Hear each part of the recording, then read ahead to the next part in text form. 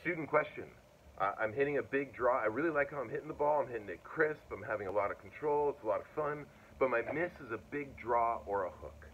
Now, the big draw or a hook is an indication that you're very close to making the ideal version of this swing.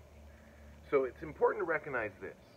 In your experience of learning and the path that you go through, it's not always just progress, progress, progress, progress in the most obvious of senses where you're just like, well, I hit it better today than I did yesterday. The progress happens in a way where you improve certain things. For example, when you're hitting a hook, it means you're this close to hitting a solid, tight draw.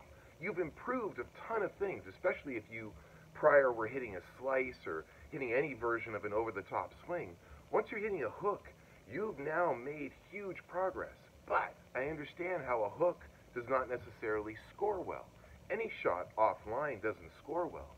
But you got to understand, a hook and a slice are not the same things.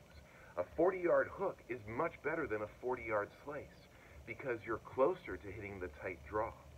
And also because the hook is more powerful, so at least that 40-yard hook goes farther.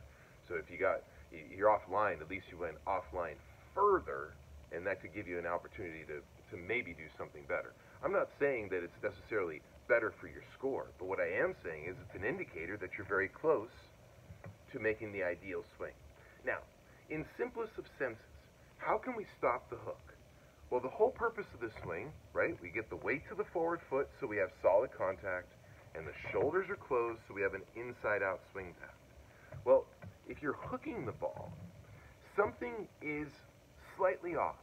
Your shoulders aren't closed enough, or your weight isn't all the way onto your forward foot. So I want to give you this way of fixing the hook, and it's really productive. In the traditional swing, you were taught that if you get too much weight to the left, the ball is going to be blocked out to the right for a right-handed golfer. I want you to block the hook into a tight draw. When you're hitting that hook, you're just not far enough left to fight the hook off into the tight draw. You see, as you fall behind it, the swing path changes and you start to open on it, and that allows the ball to hook. But if you get left and you block that hook, you'll find that the hook turns into a tight draw. So it would be correct to describe the shot that I hit as a block draw. I'm blocking a hook into a tight draw. And when you do that, you hit the softest and the prettiest version of a draw. So, and this is important too. In the swing that I teach, if you keep your shoulders closed, you force an inside-out swing path. An inside-out swing path makes the ball draw.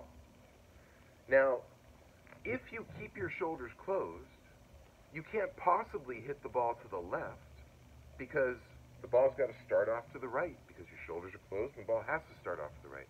So you can never hit it left. You can never hit the hook. Also, if you keep your shoulders closed, you can never come over the top, so you can never hit the slice, which means you can never hit it right. So if you just set and hold your position, you can't hit it left, and you can't hit it right. So you get to hit it up your target line.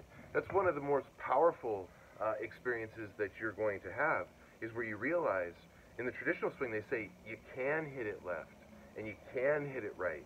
Now hit it straight. In this swing, you can't hit it left if you do it right. And you can't hit it right.